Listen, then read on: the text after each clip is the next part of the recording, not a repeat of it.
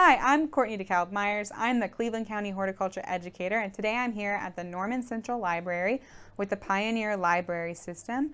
And today we're going to talk a little bit about xeriscaping. So xeriscaping is the idea of sort of water conservation and using drought-tolerant plants within your landscape so that you don't have to use quite so much water within your landscape and that those plants are a little bit more resilient. So when thinking about xeriscaping, your mind might travel to Arizona, New Mexico, very, very dry places, lots of cactus, lots of rock. And you might think, well, that's pretty, but it's not really for me. Well, really here in Oklahoma, we get a little bit too much rainfall for those plants to be very successful. In fact, something like cactus and those things would really rot here with all of our rainfall that we get in the springtime. And so xeriscaping here really is more using native or resilient plants that are kind of native more to the prairie. Xeriscaping comes from the Greek word xeros, which means dry. And so xeriscaping is not zero-scaping. It doesn't mean not having a landscape. It means having a more dry landscape. So when it comes to xeriscaping, we have 7 different principles of xeriscaping to have a more dry, more water-conservative garden. First is going to be planning and design. Second is going to be improving the soil. Third is to use appropriate plants and zones within your landscape. Fourth is to create practical turf areas.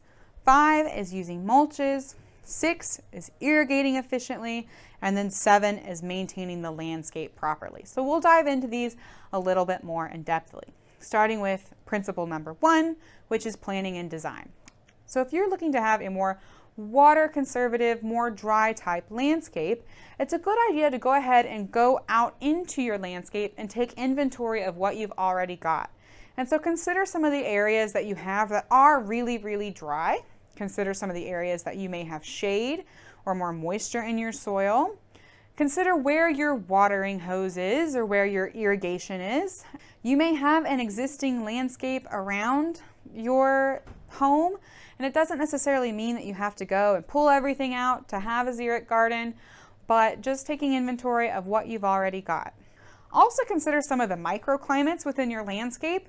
And so a lot of times, places that are going to warm up very quickly or stay very dry are going to be near or around concrete because those tend to hold a lot of heat. So the second principle of having a xeric garden is improving the soil. And when it comes to improving the soil, what you can do is you can get a soil test. So we do soil tests at our extension office, and you can come and drop off your soil with us. We will send it to the labs at OSU Stillwater. They will run their analysis on it, and then we'll get the results back. We'll be able to write you a tailored fertilizer program to what's in your soil so that you can make the necessary amendments. But not just nutrients are important for improved soil. You also want to include organic matter. So organic matter is heavily decomposed material within your soil. And having organic matter within your soil really helps with water retention and holding on to that water, and also can help with drainage. And so having more organic matter within your soil can really help make it a more resilient type soil. So moving on to the third principle of xeric gardening is using appropriate plants and zoning out your landscape. So as you take inventory, consider the different sections of your yard and begin to design around those certain sections of your yard. Each of those sections might have unique or different requirements, and consider that as you choose those plants. When selecting plants, native is really a good bet as far as what's going to be adapted to our environment, but it's not necessarily just natives. Consider, for example, Russian sage, which is not native to the United States, but is a very well adapted, very beautiful, very xeric plant that we can include in our landscapes. The fourth principle is to create practical turf areas. And so while turf does take some nutrients and some inputs like water and fertilizer, turf isn't all bad. Turf has a very functional purpose. Perhaps if you want to go play catch with your son, or maybe you want to go do your morning yoga, or you want to play bocce ball or have a picnic out on your lawn, you're still going to need some turf areas. So consider your lifestyle, consider what you like to do, and design around that, creating practical turf areas so that you have a functional space to do the things that you want to do.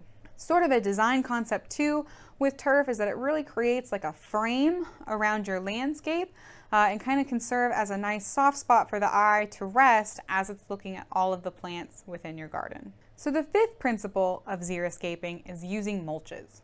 Mulches play a really important role in the garden, the landscape and the vegetable garden and various trees that you might be growing on your property. So mulches are really important because they lock in moisture within that soil.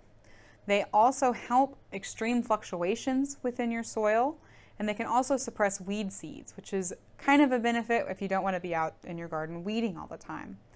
I'd also encourage you to use organic mulches, and so by that I don't necessarily mean certified organic, I just mean something that's going to break down over time.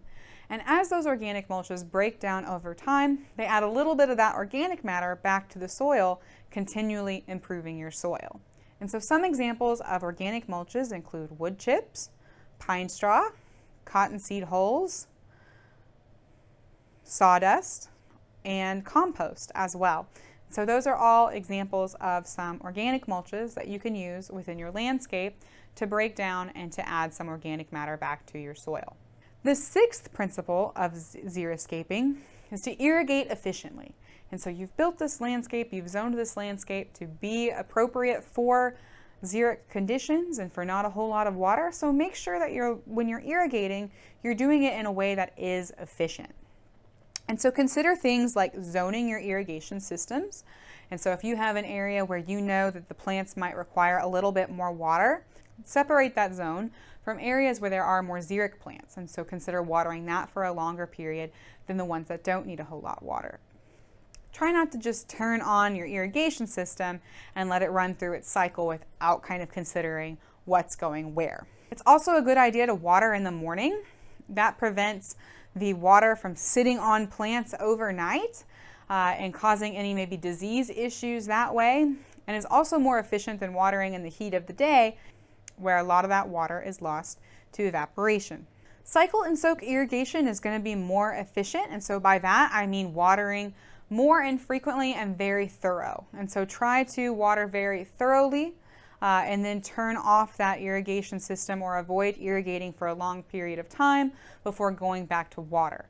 And so really try to soak into the soil, let that soil dry out again before watering again. So this is different than watering for a short period of time very frequently. Because if we water for a short period of time and we do it very frequently, then those root zones are going to stay pretty small. So the roots aren't very encouraged to go very deep. And so try to irrigate in a way that saturates the soil and then letting it dry out.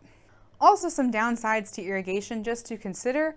You may have issues with runoff, so try to avoid any issues with runoff because that might go off into the storm drain and carry any pollutants into the storm drain, so don't water in a way that causes any runoff. Also consider that you may lose some water to evaporation, and as that water evaporates, it's not going into the soil and it's not serving your landscape. That might increase your water bill a little bit, so just be aware of that as well. And then we can also have some issues with leaching where we water too much and that water goes into the soil profile along with important nutrients. And so try really to be very conscientious and very intentional with your irrigation. And at the end of the day, it's going to save you money if you try not to water quite as often. And then the seventh principle of xeriscaping or xeric design is to maintain your landscape properly. And so the best design, the best intentions are wasted if it's not maintained after the design process. And so consider continually checking on your landscape and making sure that there's not improvements needed, because once you put it all in, it's not going to stay perfect or pristine. Plants are living things that continue to grow, and so try to come back in and maintain that landscape. So consider things like your mulch. As it breaks down, you might need new fresh mulch. Plants are going to continue to grow and they may need to be divided after a few years. And so the best design is wasted if you don't go in and try to maintain your landscape over time. So you may be thinking, well, hey, now, okay, I want these xeric plants. Where do I go to get these xeric plants, or how do I know? Check out the Oklahoma State University fact sheet website. We have a few fact sheets on how to design xeric gardens or gardens for water conservation, and we have long, extensive plant lists of plants that we've tried and we've grown to make sure that they don't require a lot of water and will do really well in your garden. So check out that website for more information on the different plants that you can use for your xeriscape. Thank you.